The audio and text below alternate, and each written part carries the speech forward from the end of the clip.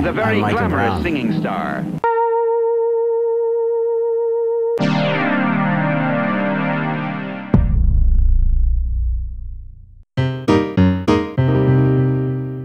It was born out of frustration.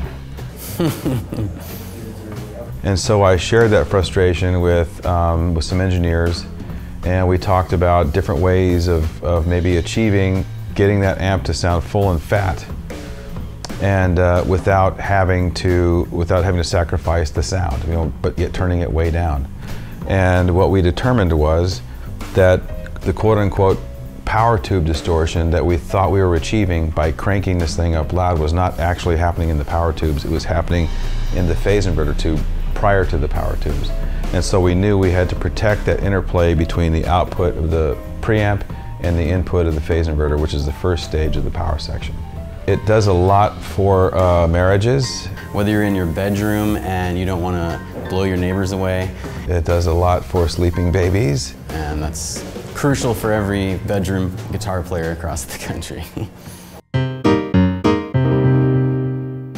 In a traditional master volume, the master volume sits in front of that phase inverter, interrupting that nice interplay between the output of the preamp and the input of the phase inverter.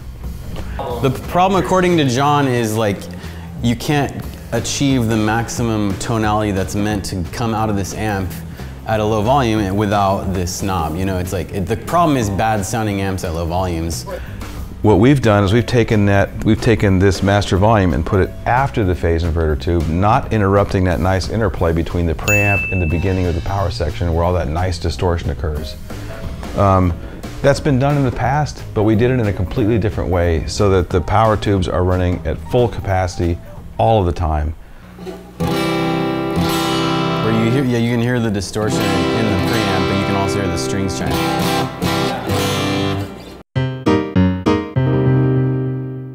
Are we still rolling? I am absolutely excited about putting our mark on the history of music and music equipment.